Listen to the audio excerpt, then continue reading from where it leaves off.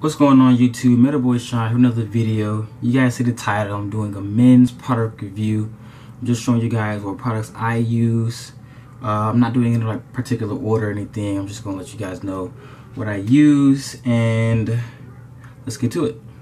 So I'm gonna start off with the Shea Moisture Jamaican Black Castor Oil Strength and Grow Lock and Braid Butter. It's got shea butter and peppermint in it. Now, I really like this stuff. I use them for my braids. It smells really good, actually. I don't even know how to describe the smell, but it smells really good. It's got some really good ingredients in it. It's got organic shea butter, Jamaican black castor oil, of course, and then peppermint. And all these things do: the organic shea butter deeply moisturizes hair and scalp. The peppermint invigorates the scalp for a stimulating experience, and the Jamaican black castor oil promotes healthy hair growth, of course. So I use this for my braids, and it really doesn't lock my hair, thank God. I don't want to like have dreads or nothing, because that's not what I'm trying to do. Next is the Cantu Shea Butter Leave-In Conditioner.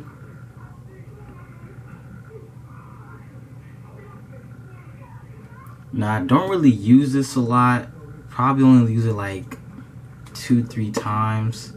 I mean, it smells good, but I don't know. I feel like for me, it just leaves my hair like, I don't get the curls that I'm really looking for. I don't really know if this is like a curl type of thing, but I don't know. I feel like my hair is kind of dry when I use this. So if you guys have any tips on that, just let me know. Next is the As I Am Coconut Co-Wash.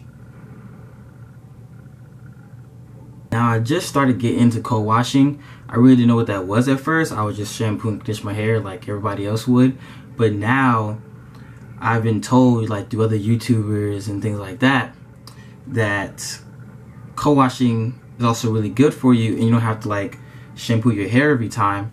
So I found this in at Sally's. I forgot how much it was, probably like $7-8. Not too bad.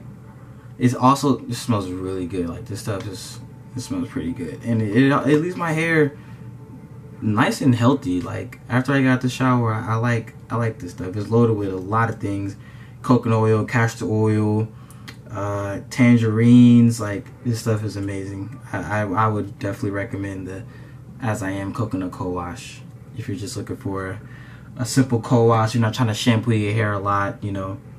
That's definitely a go. Next is the Shea Moisture Jamaican Black Castor Oil Strength and Grow Shampoo. Now, I don't really use this too often because I don't like to shampoo my hair a lot. It's not really good for you because shampoo strips your hair of its natural oils. So I probably use this maybe every time or every other time I get my hair done. I would take my hair down, wash it, put shampoo in, or I might use the coconut co-wash, and I just run it through my hair and just make sure I get my scalp really, really good. Because, you know, I don't really shampoo my hair too often, but once you have like braids and twists, your hair gets pretty, you can get some dampers, it can get kind of dry and stuff. So make sure you guys want to do that. Next is the Coconut and Hibiscus Curl Enhancing Smoothie. Now, I have seen a lot of people on YouTube use this. I don't know if it's just me, but I feel like it really doesn't work all that well. I don't know if I'm doing it wrong.